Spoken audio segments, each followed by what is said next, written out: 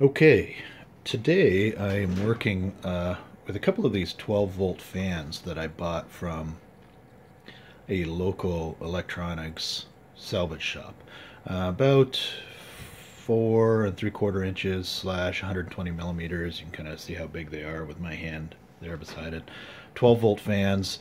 I bought these for $6 a piece to attach to a small portable propane heater to help blow the heat around a little bit while camping, RVing, or using the heater in my garage when it's cold out. So anyway, kind of cool fans. I'm gonna make a small enclosure for them that can kind of move the fan around a little bit and blow the heat around. So what I've got set up here today is a setup that instead of powering the fan by 12 volts, which by the way is great because it can just connect to any automotive power supply. Today I have it set up here to take power from a 5-volt power source. And so that's what I have the bench supply here set up. I have it set up for 5 volts and the max current set up to 3 amps.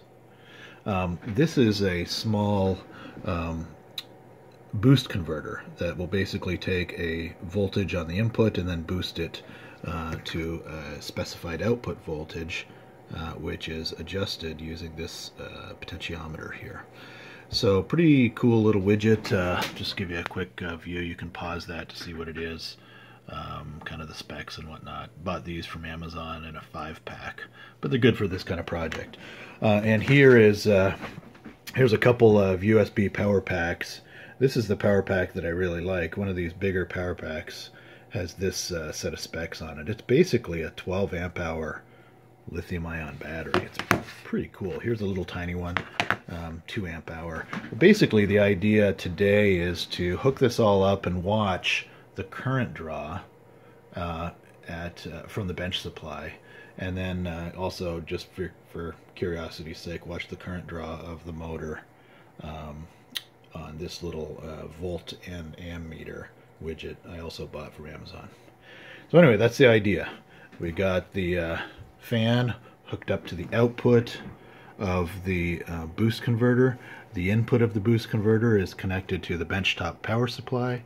The benchtop power supply is configured to look just like one of these lithium-ion battery packs, and so by watching what happens at the benchtop power supply, I'll be able to see what will be happening to this battery pack and make sure everything's working as expected, and also calculate how long one of these battery packs will last when I'm using the fan on the battery pack remotely, somewhere in the wilds or in my garage.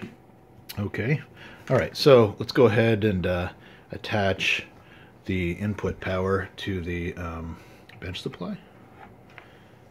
Okay, so this is important. We can see that right here, without turning anything on, see the fan is still turned off. I have a switch here to turn it on and off.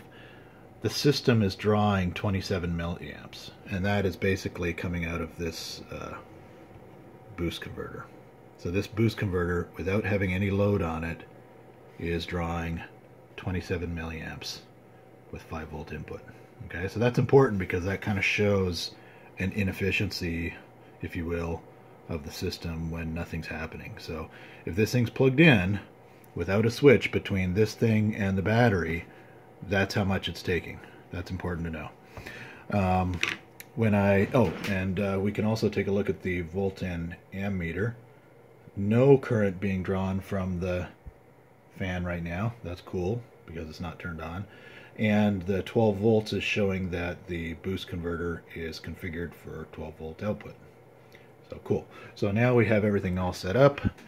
I'm going to go ahead and turn on the fan, and I'm going to watch the benchtop power supply when I hit the switch. So cool. Now the fan is going. You can see that there probably here in the video, so I'll get that away from there.